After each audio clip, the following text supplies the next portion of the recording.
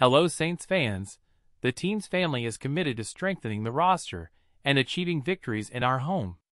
However, before we delve into that matter, I want to invite you to click the like button and subscribe to stay updated on all things Saints. Now, let's dive into this update, focusing on the situation of star running back Alvin Kamara, who is facing a 3-game suspension. Our team is directing its gaze towards a veteran running back to assume the position. And guess who's in the spotlight? None other than Kareem Hunt.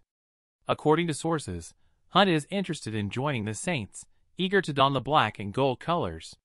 Hunt caught attention during his last 4 seasons in Cleveland, amassing an impressive 1,874 rushing yards and 16 touchdowns in 49 games. However, let's be honest, he faced difficulties in the last year, presenting a relatively low career average of 3.8 yards per carry. We recognize his talent, and now we'll see if he can reignite his performance in the Crescent City. Our Saints could certainly benefit from a special touch on the field, especially after Kamara's suspension due to a personal conduct violation.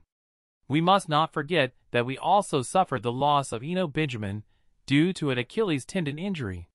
Currently, we have Jamal Williams, Kendra Miller, and the promising undrafted revelation Ellis Merriweather in the mix. And here's the icing on the cake. If Hunt is signed, he is likely to occupy the 3rd running back position most of the time, with Kamara returning in the 4th week. Now, imagine the explosive force we would have on the field when both are playing together.